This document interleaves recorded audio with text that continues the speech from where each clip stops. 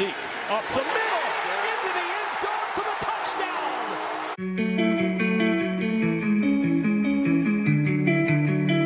Says on the beat, boy. Yeah. Cause he wanna light. Headlights, I've been whipping midnight through the city. I've been going through some things, tryna get my mind right. Push the bucket to the limit, push that bitch into the fence. Gotta get the full control, gotta get my mind right. Headlights, I've been whipping midnight through the city. I've been going through some things, tryna get my mind right. Push the bucket to the limit, push that bitch into the fence. Gotta get the full control, gotta get my mind right, yeah. What's going on, Cowboy Faithful? It's your boy DMV back with another one. We're going to do a film study. As you guys know, Terrence Steele has gone down. Not sure exactly what the prognosis is right now, but we know that we have a vacancy to fill at right tackle. We know that Josh Ball jumped in there, did not do very well yesterday. Jason Peters had to jump in at right tackle and save the day for us on that last drive. So what we're going to do is we're going to break down that last drive and how well he actually did. So I'm going to grade it out, and we're going to have a grading system. This is how I used to break down things when I had a position group in high school. We would have alignment, assignment, execution, and you get any plus for any impact play on top of that. So let's get to it.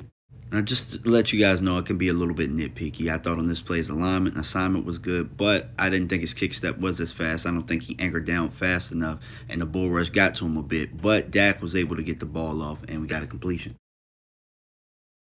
For plays like this one, this is why you love having a veteran here to step in. He's going to recognize the stunt, pass it to Zach Martin. Look, kick step, passes it along. Then he's going to get to his guy. This offers Dak to step underneath, offers him a lane to run for a first down here. Excellent play, excellent execution. As you can see, he's starting to get more comfortable. As he's gotten more comfortable, he gets better throughout this drive. He's going to kick step, recognize, get his hands in place, and washes the guy upfield, and we get another first down.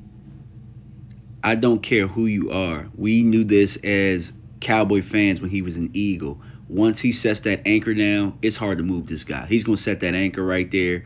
Boom, clean pocket for Dak to find Zeke on the check down.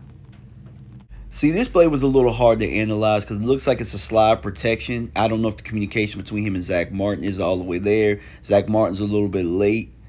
Doesn't recognize that there's a stunt and gets caught. But Dak is able to get it off to CeeDee Lamb right there. And then we sneak it for a first down. So that's a double whammy. Like I told you time and time again, this guy sets the anchor, bro. You're not going to move him.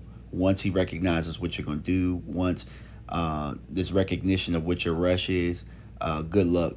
Clean pocket, completion, big play. Another play, they're going to try to bull rush on the outside.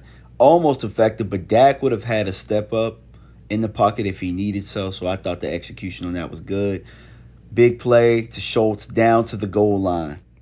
Now, communication was a little off on this one. Left side got off faster than the right side, but that didn't really stop the play itself. I didn't think it was as great as rep, but it was okay. This play was a little hard to analyze. I think they were trying to give the illusion of an RPO, and he steps down, and they actually run a stunt, and the guy's uncovered, and Zeke actually saves the day on this by cutting a defensive end here. Now, this should have been caught for a touchdown, but you know how it goes.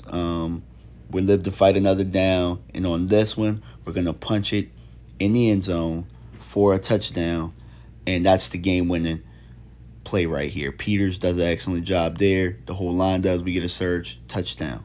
So by my calculations, that was about 10 plays, and Jason Peters did a pretty solid job at right tackle, especially once he kind of got comfortable with the position. Now, for somebody who just jumped in, hadn't taken any reps since 2005, I thought he did a fantastic job. I graded him out to a 90% out of those 10 reps, and I think that he's only going to get better as time goes on.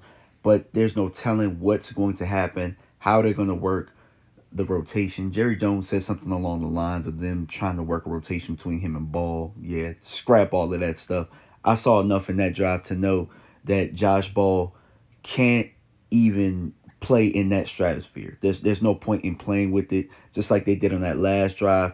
Put the pride aside. Put this guy at right tackle. Now, going forward, what they want to do with Tyron Smith and Tyler Smith, if they want to create a dominant left side of their line, that's another discussion that we could discuss later on this week. But I think as it stands right now, you found your right tackle with Steele going out. All right, guys, let me know what you think in the comment section. I'm out. Peace.